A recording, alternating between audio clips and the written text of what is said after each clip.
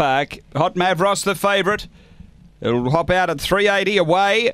Hot Mavros out with them. Gee, was keen to get to the inside and got chopped out a bit. And Hot Arabina ran around to find the lead. Hot Arabina leads from Mr. Ignition.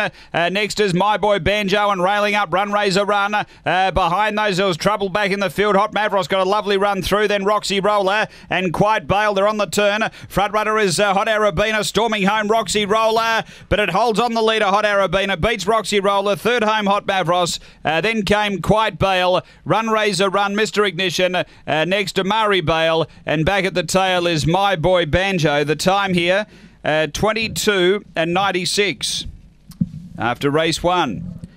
Number 7, Hot Arabina. She was able to get around and find the lead. Hot Arabina, the little sister of the favourite, Hot Mavros. Steve Mametas, the owner-trainer, a black bitch, November 2014.